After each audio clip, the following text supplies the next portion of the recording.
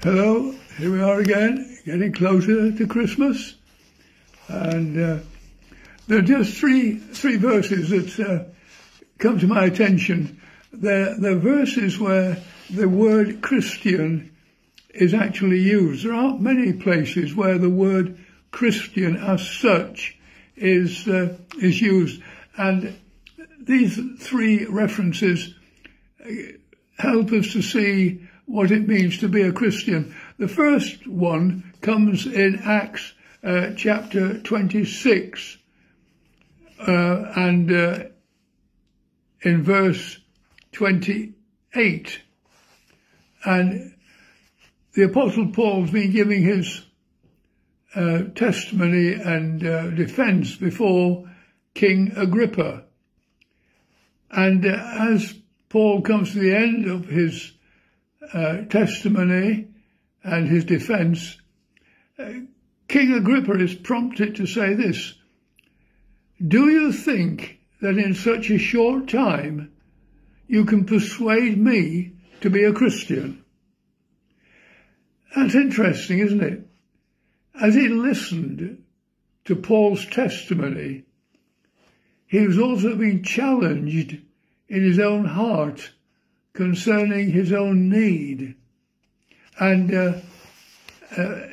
he realized that there was a decision that needed to be made, whether he was going to respond to what he was hearing and the Christian message and to Jesus Christ, or whether he was going to postpone his response or even reject the challenge that came to him. And it does remind us that there is that decision to be made, that commitment to the Lord Jesus when we hear the gospel, what he's done for us and what he's waiting to do for us. And in Acts chapter 11, and again in verse 26, we have these words: "For a whole year, Barnabas and Saul," that is Paul, "met with the church and taught great numbers of people. The disciples were called Christians first in Antioch." That's where the name Christian came from, Antioch.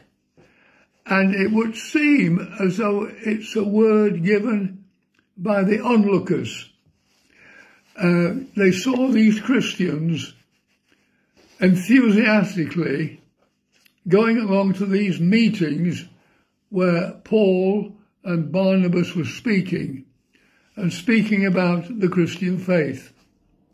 They saw them, they saw their fellowship. They saw how they enjoyed one another's company, and how much they appreciated the scriptures being explained to them.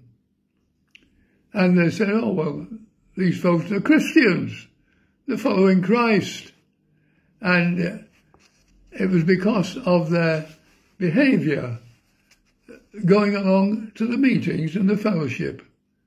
And that's another reminder, isn't it, that a Christian not only makes a decision, but he is a disciple, a learner, a follower of the Lord Jesus, along with others.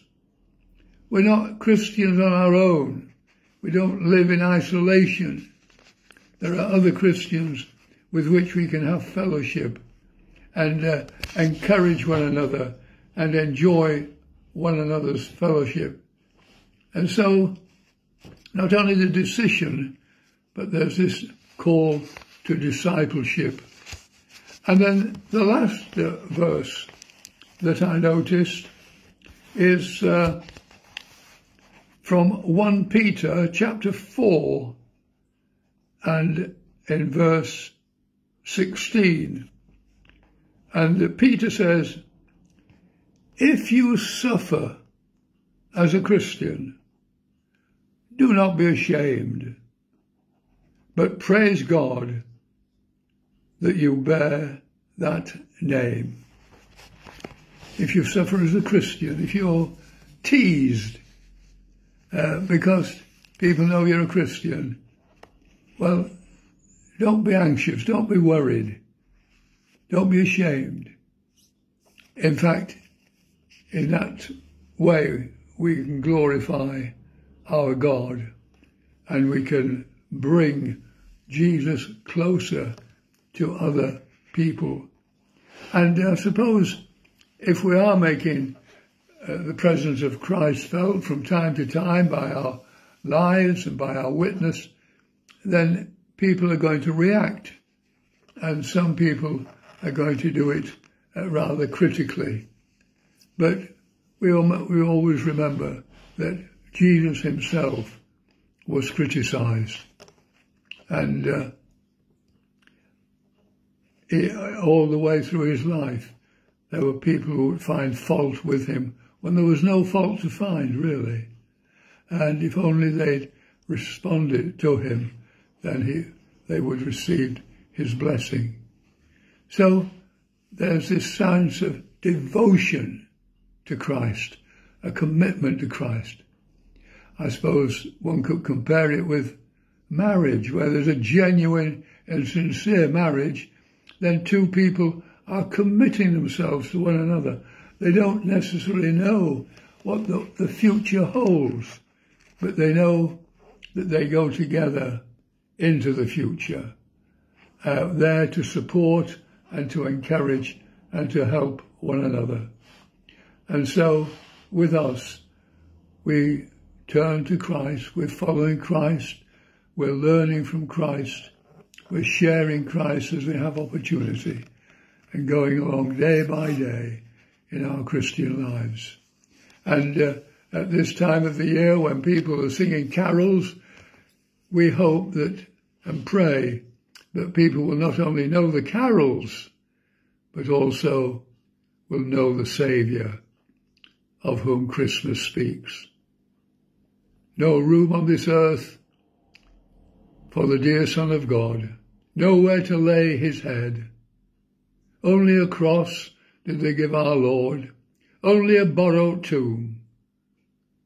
Today, this season of the year, he's seeking a place in our hearts. Will we still say to him, no room? Well, as Christians, we've told him, Lord, come in, there's plenty of room, and come in to be our Saviour and our friend and our Lord, and help us to follow you and to learn from you. So the Lord bless you at this time of the year, and let us continue to rejoice in the one who loved us and gave himself for us, and who is with us day by day, our Saviour and our friend. Just a brief prayer.